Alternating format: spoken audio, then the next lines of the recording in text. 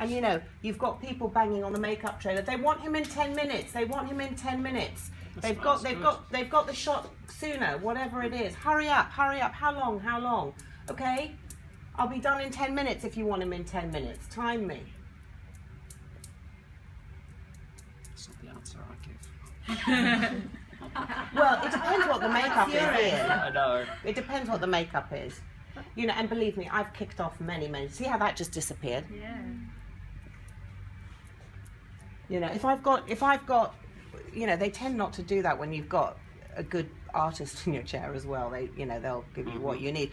But what we used to do, because the ADs were such a pain in the ass, was that we would, well, Colin started me on it.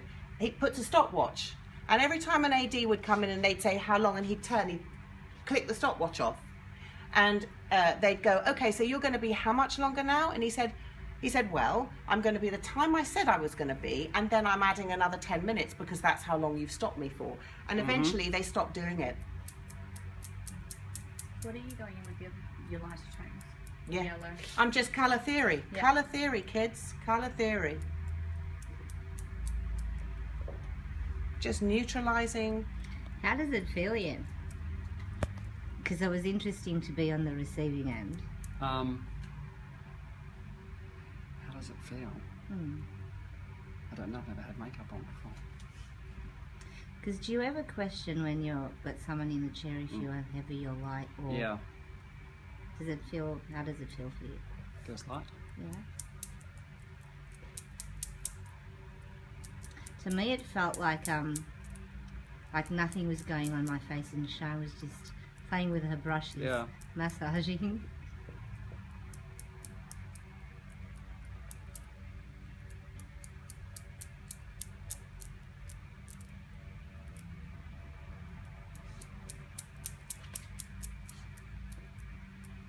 So a lot of makeup artists, Sian, with Ian's complexion, who tend to go in there with a lot of green, because I think that they yellow.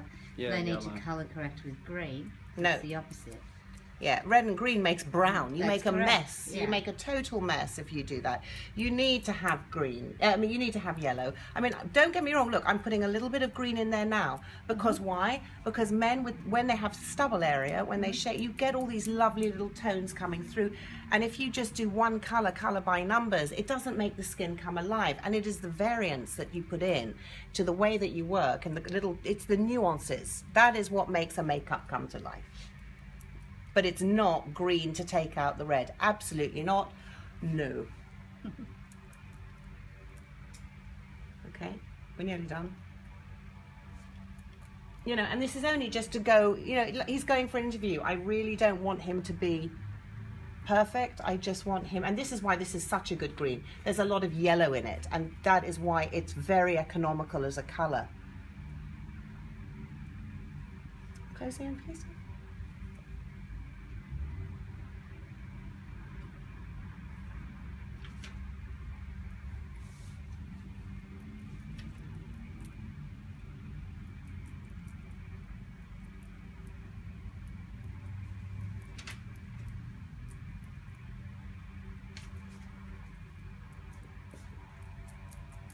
Okay, pretty much done. You know, he's ready for his interview sort of thing, you know. We've just got him. And that's all under 5 minutes. Yeah, wait, I haven't said it yet. So obviously if he's on TV, I'm going to pop a little bit of powder on him. And then, you know, I could always put something back on him if I need to.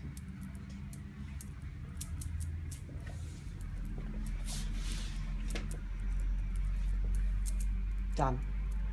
Ready. 4 minutes and 15.